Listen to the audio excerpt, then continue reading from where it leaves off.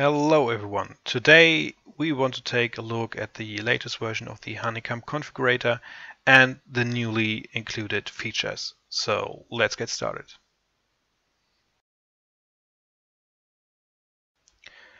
The first new cool feature I want to show you is the possibility to add so many events like you want.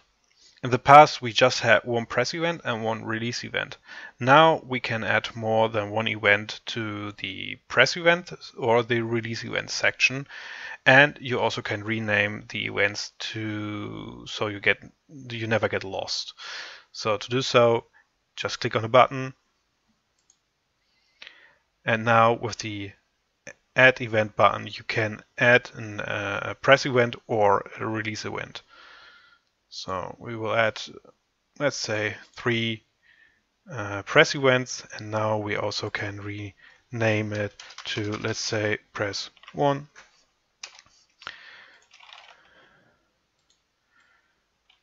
press 2, no, 2. When you edit the name, again press 2. Now press the Enter key on your keyboard. Now it's saved, and under every event you have the same condition and variables option like in the past.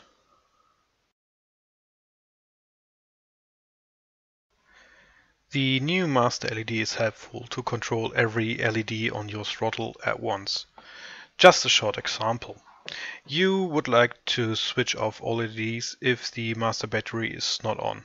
So go to the LED mode and select the master LED in the drop-down menu and simply add a condition for that case. You also can take a brief look into the new default profiles which are included in the last version.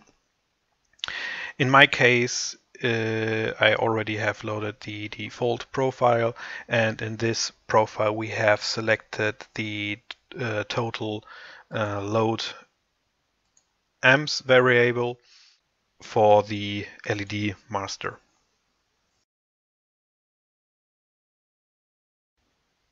In the last version, you were able to either switch on repeat or not. Now you also can do that by changing the slider from off to normal.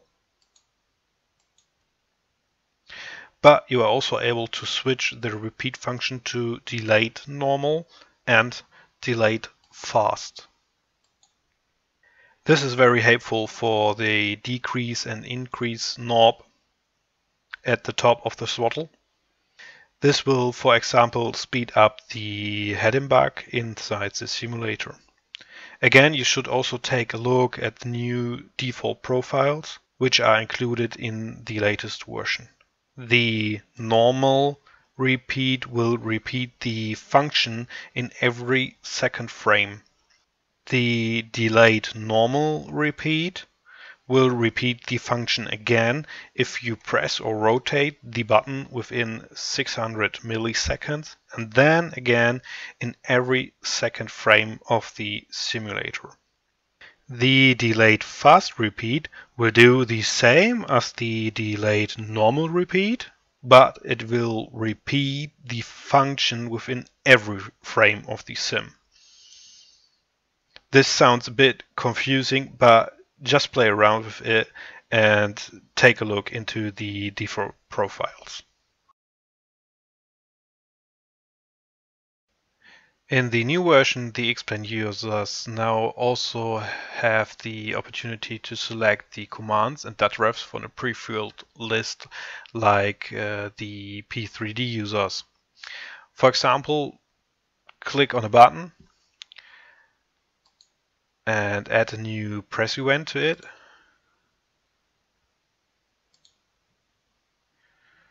Then go to the variables section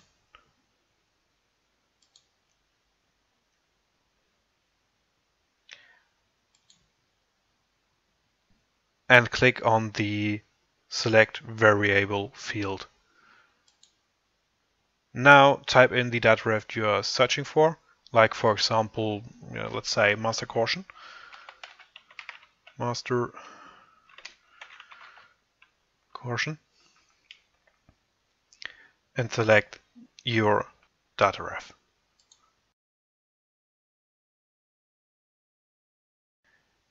In the past, we just were able to enter the variable and the value we would like to set.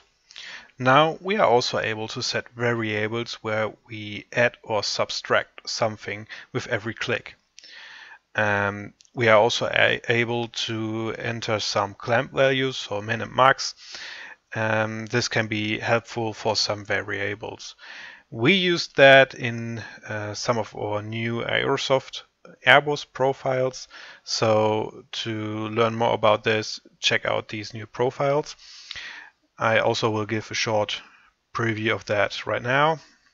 So go to Profile. We will open the A330 throttle profile, load, and we will select, for example, the decrease button.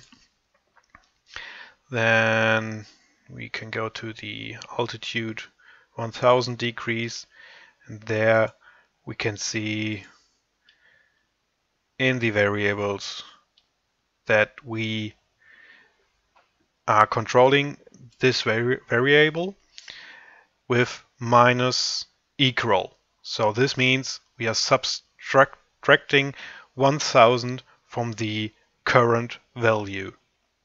And we also have a min value for the decrease button. Same on the other side for the increase button. We go to the altitude again, variables, yes, let's take the 2. And as this is now the increase button, we see that it is plus equal 1000. And now we don't have a minimum value, but we have a maximum value.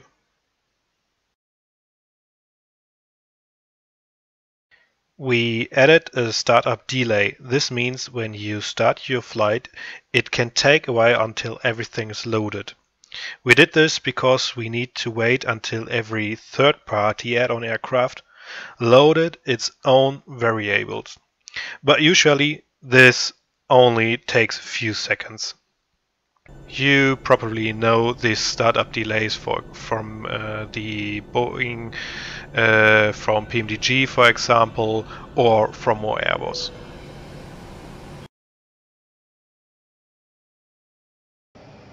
For better debugging reasons, we added the possibility to show the variables inside the simulator. You can activate this in the Honeycomb menu inside the simulator. So to do that, open up your simulator, start a flight, and go to the add-ons Honeycomb menu, and there you can activate the Show Bindings option. And when you now click on a button on the device, you will see the variables inside this small box. This feature works under P3D, FSX, and Explain. We also did some new profiles and we uploaded them to the Aerosoft forum. For that, check out the link in the description below, and be sure to also check out the other cool new profiles from other customers. That's it for today. Thanks for watching, and also a big thank you for the great feedback you gave us. If you have any problem or again feedback, please feel free to contact us via mail, so support@aerosoft.de or .com, or you also can write us in the Aerosoft forum. Stay safe and see you soon.